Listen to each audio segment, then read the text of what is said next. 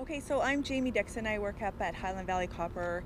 I've been here for 10 years, and most of my work is with the reclamation program. So reclamation is restoring the landscape and revegetating it. And the purpose of this tour today was the first, I guess we're going to call it a workshop in a series of 3 that we're doing to update our end land use plan.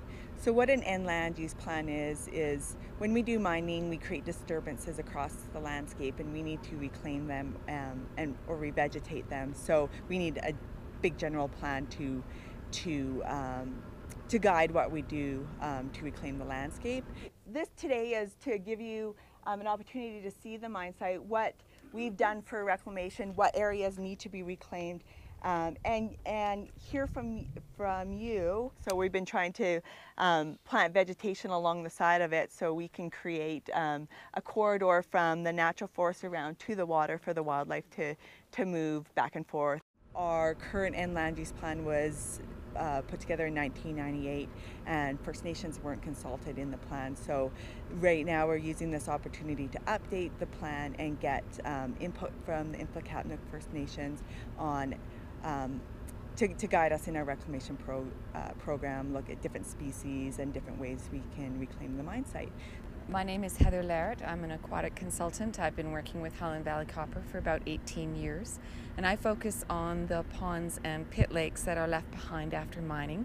And we have 2 goals for all of them, and that is that we want them to be a bioreactor that will clean up the metals out of the water, and we also want them to provide habitat. So we either fishery if it's fairly deep, or shorebird and waterfowl if it isn't.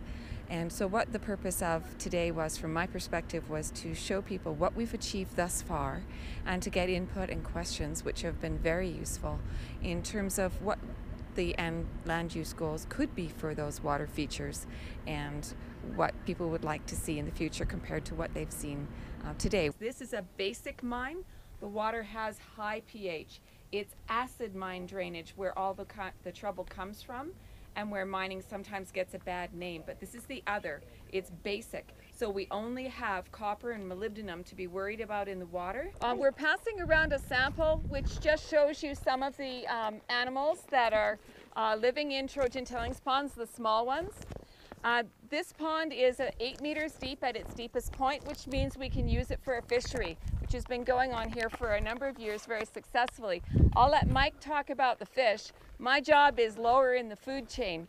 Mine is to make sure that the nutrients that are in this tailings pond are sufficient to keep the fishermen happy, because the food chains are growing enough and we're getting a good bioreactor function out of this tailings pond.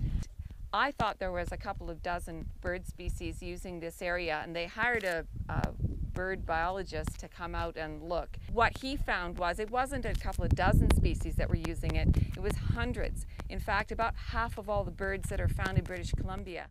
So this was the first workshop in the series. We'll be having a second workshop we're going to aim for around mid-September, to really get people's ideas on what they want to see on the land. We looked at what we have today, and we just want to get more ideas for the communities. And then the last one, we're going to have a draft of what we'll have for the end land use plan to discuss with the communities.